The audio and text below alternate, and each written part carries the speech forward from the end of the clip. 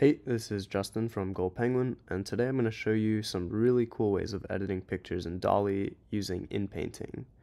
So the way that this works is if you have a picture that you take, I took this picture a couple months ago, you can kind of use DALL-E to add things to the picture in the background. I like to do this with nature pictures because you can kind of create different landscapes that aren't really there. So this is what DALL-E turned that picture into. If you zoom in, you can see this is kind of where the original picture was, and then you can see the quality kind of drops off after this box over here, and it gets a little, random. It's also, I don't really know where this came from, but yeah, it's not perfect, but it's really cool. And so we'll do it with two pictures today. One of them is this one, and the other one is this one, just to kind of showcase different landscapes. So the first thing that I like to do is I open Photoshop, and I'm going to drag the first picture in.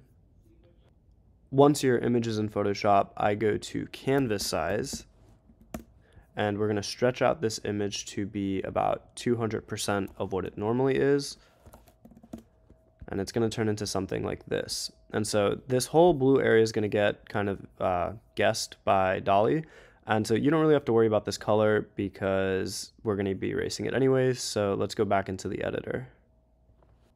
So in DALL-E, when you upload your image, it will ask you to crop out an area of it. So since we already expanded it pretty big, this doesn't really matter. And then once we cropped it, we're going to edit it. And so this tool is going to let you delete parts of your picture. You can make it big, small, doesn't really matter. But I'm going to go ahead and delete the whole outside area of this pretty easily.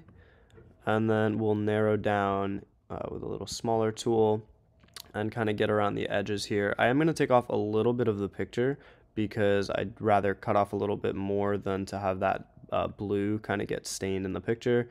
And then once we're done with this, we're going to add some kind of creative prompt about what you want to fill in the rest of it. So I kind of want to keep the theme going with the nice resort looking picture.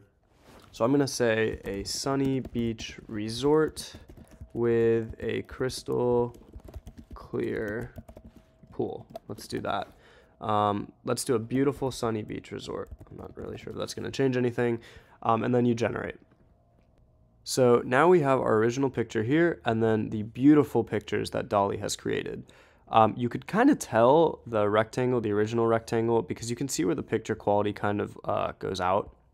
But it's not too bad, and it really makes some pretty cool designs. I'm not really sure what this thing is or how that could be in a pool, but yeah, like this is actually pretty amazing, where you see these trees kind of get mirrored from here. The palm trees get a little faded out, and then this weird looking tree and cabana area just kind of gets extrapolated from the rest of the picture, but it's still really, really cool. I'd say this is an amazing result. This one's also great.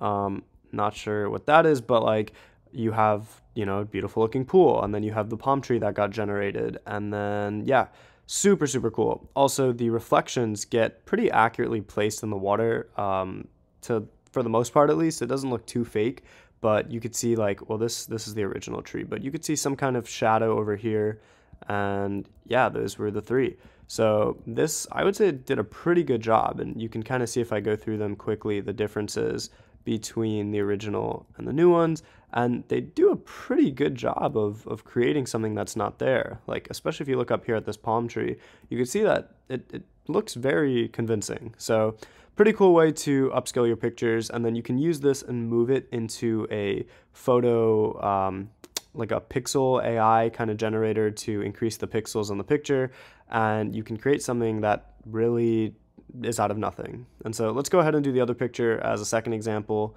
and I'll see you back in a sec. So we're going to do something a little different with this one. This is assuming that you don't have Photoshop or you don't want to expand your picture. We are going to try to add some kind of image over here. We can see we have a house here, and then we have like the gate, but so let's move this over here and let's crop this, and we'll edit the image. So let's try to add let's say a house, not a house, a garage to park the car. So we could do that in this whole area. We'll delete this and see what it could do. I'm going to delete the tree too in case it wants to do stuff in the sky, and we'll see what it does. And just like that, DALL-E has created a really cool garage that you'd probably not pay for if someone designed something like this. But regardless, pretty cool, even though the garage goes halfway off of the driveway. Still super cool that it kind of keeps that same-ish theme. You have that tree, you have the same kind of new spring where the leaves are coming back kind of vibe to the picture. Here's another one where you have boats that are just, I think these are boats parked on concrete. Pretty cool. Really, really cool. And it even tried to generate that pillar again with some other things that don't really make sense. But yeah, I'd say this one doesn't really work that well because you don't really see, you could see something veering off into the distance. But yeah, I would say my favorite one is probably this one with the lopsided garage. But still, it does a pretty great job at really making things from an image. Like this is a really well designed, you know, curve of the road with the same shadows of these trees that are landing here. Really, really cool. So as an added bonus, what we're also going to test today is generating variations of an image with DALL-E. So this is some picture I took of fall. I think it's a pretty good one to use because you have the colors and things are kind of popping out. And so I think it's going to be a little bit easier for DALL-E to create different generations, versions of the picture. So same thing, we're going to add it to DALL-E and we are going to try to crop this. Let's do that. We'll keep this big tree in it. And then instead of editing the image, we're just going to generate variations and let's see what DALL-E comes up with. Okay, so DALL-E came up with some really interesting variations. This is looks like a Tesla Cybertruck, but like a sedan. Yeah, pretty interesting. I would say I wouldn't really use these. The colors are right, but the way that it generated the cars are really weird and they kind of look like not good. It sucks that you can't use the same prompt and be like, you know, a nice fall day on a road because where you could say 4K award-winning realistic picture. You can't really do that for this, which is why the variations thing is a little different.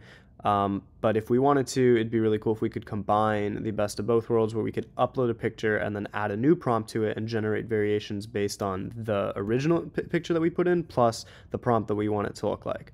That'd be pretty cool, but who knows, maybe that'll come out in the future. So the generate variations still looks pretty cool. This is kind of a cool abstract picture, but I think this looks more appealing as maybe like digital art as opposed to something that you're trying to make look realistic.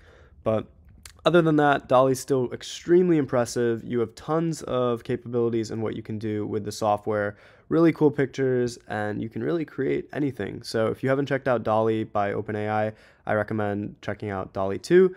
OpenAI also has a subsidized artist assistance program where if prompts get a little too costly, you can apply for it if you are an artist and they can possibly give you some additional credits. So pretty cool, and thanks for watching.